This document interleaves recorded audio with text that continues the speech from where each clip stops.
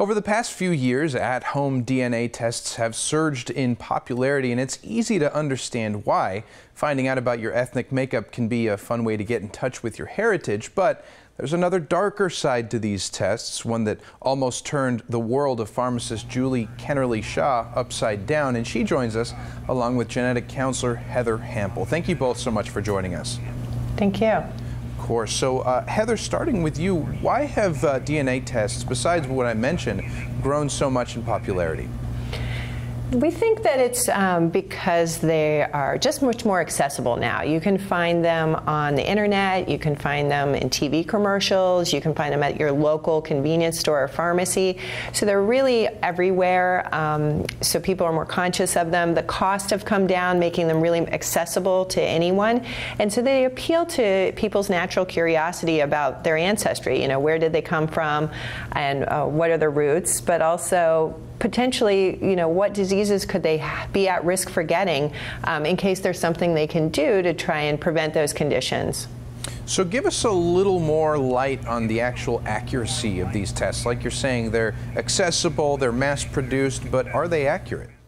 So it depends on the test and what they're looking for. I think the ancestry information is fairly accurate. Some of the tests are really not intended to do a deep dive into our genetic material, so where they can be a little less accurate is with the health information.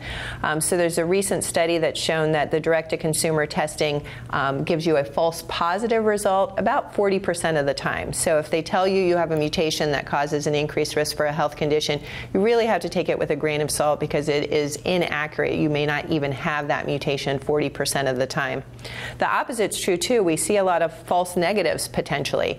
One of the labs recently got FDA approval to look at 3 mutations that cause a high risk for breast and ovarian cancer. But the problem is there's actually thousands of mutations that can cause a high risk for breast and ovarian cancer. So people might feel falsely reassured if they test negative for those 3, oh geez, I'm not at increased risk, thank goodness, when they actually still could be. They've just had an incomplete test. Right. So Julie, you got one of these tests, you tried it out. What happened next? I did. I uploaded my results in January of this year and found that I was actually testing positive for 2 genetic disorders. The first being Lynch syndrome, which puts you at a much higher risk of developing multiple types of cancer than the general population. And there are a lot of preventative measures that you can take if you do have Lynch syndrome to prevent getting cancer. And then the second was for a cardiac disorder that would put me at a much higher risk for having a heart attack at some point in my lifetime. And so, ironically, my husband's a physician, I'm a pharmacist. We feel like we're pretty educated consumers on the healthcare side of things, but we were in Africa on a medical mission trip when I logged in and saw these results from my hotel room.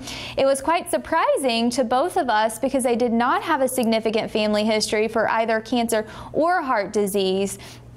So my first step, being familiar with Heather's research at the James Cancer Hospital on Lynch syndrome specifically, was to email Heather from my phone and say, Heather, what do? I don't have a significant family history. How soon can you see me? Can I get another test? And my journey then led to seeing Heather, getting a confirmatory test, and very thankfully being told that they were indeed false positives and I did not have either Lynch syndrome or the cardiac disorder.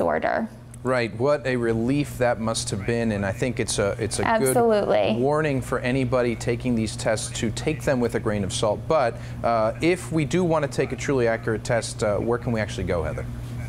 You can find a genetic counselor near you at the website nsgc.org. And we'd encourage anybody with a strong family history of any health condition to see a genetic counselor for an evaluation and get the right testing, but also anyone who's had a positive result on direct-to-consumer testing that needs to be confirmed. Very good. Very essential and important information for so many people who are interested in these tests. So thanks to both of you for joining us. Thank you. Thank you.